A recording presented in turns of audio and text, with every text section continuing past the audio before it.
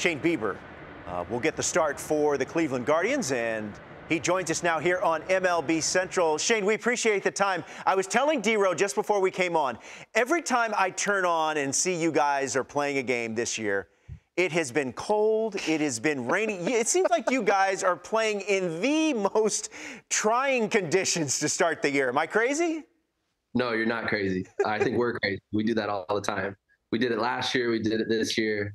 Hopefully we can get some better conditions going forward. But, you know, this series in New York is kind of looking like it's following suit. But hopefully we can get some clear skies and get all 3 games in.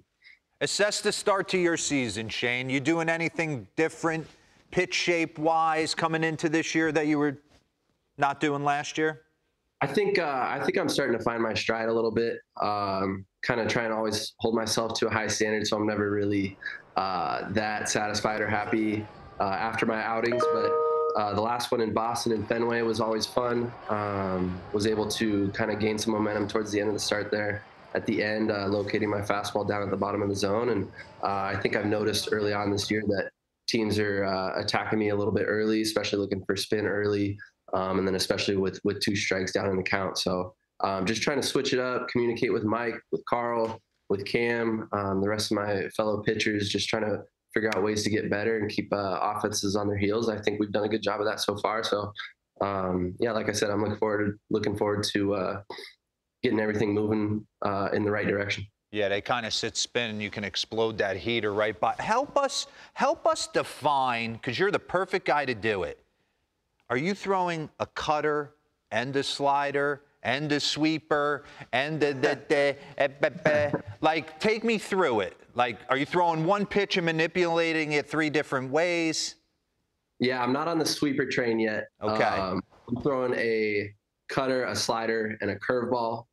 And I'm with you. Like, from the TV angles, sometimes my cutter and my slider look very similar.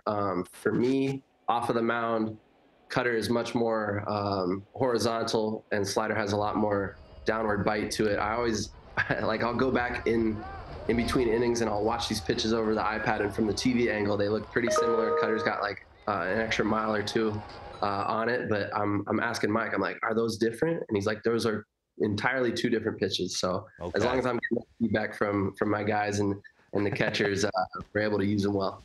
Shane, tell us the secret sauce there in Cleveland. This organization has a knack of turning out quality big league pitchers, and many of you guys are not high draft picks. What is it that makes them so unique that they can really refine you guys and put you at your best? Yeah, I've gotten that question a lot. I think if you had to boil it down to one secret sauce, it's got to be the draft. I think they do an incredible job in the draft, whether it's high school arms or college arms, just finding guys with pitchability and then figuring out how to develop stuff or strength from there on. Did you think you should have went higher in the draft? I would have liked to. No, but were you a guy like going into that day? I know I went in the 7th round. I was sitting there going, that was a smidge lower than I thought I was supposed to go. A guy like you goes in the 4th round. You're the ace of a rotation. Did a lot of teams obviously miss you on draft day?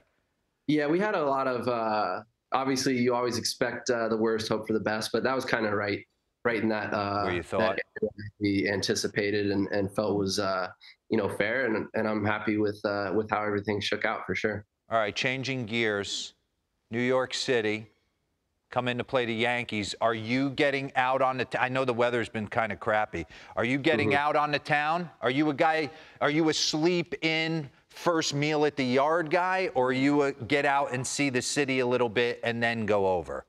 Got to get the body moving. You're getting it moving. Yeah. I used to sleep in, kind of roll out of bed and go to the bus. But lately I've found I like to walk around, see some new things, grab some coffee, and kind of get the body and the digestive system going. That'll improve my work once I get to the yard. So I've started to learn that, and it helps to be able to see some pretty cool cities along the way. Shane, we recently at MLB Network produced and aired a documentary on Terry Francona. Yeah. What's it like playing for him? It's amazing.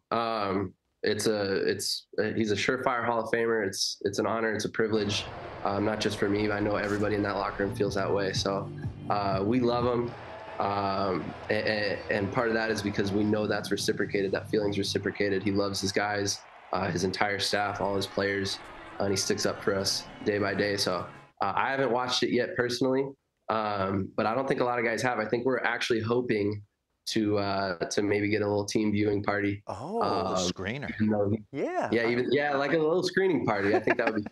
Hey, I won't spoil it for you, but there is an element in the doc, Shane, where it is discussed that basically Terry Francona can manage a ball club and a dugout, but really anything beyond baseball is maybe not his strong suit. Would you agree with that? Yeah, I don't want to say too much. Let's just say he found his niche. Yeah. All right. So morning show, we always ask what you have for breakfast. I want the coffee order. Take me through it. Well, we're in the studio, and the guys were nice enough to put me down to the coffee shop. So I grabbed a latte with whole milk. Keep it simple. Nothing for breakfast yet. Yeah, extra shot of espresso. I like to, feel it on an empty stomach, and then we'll get something going. There you go. Well, Shane, we appreciate you joining us. Thank you very much. Best of luck to you in New York, and best of luck to you and the Guardians the rest of the way. All right, thanks, guys. Appreciate you.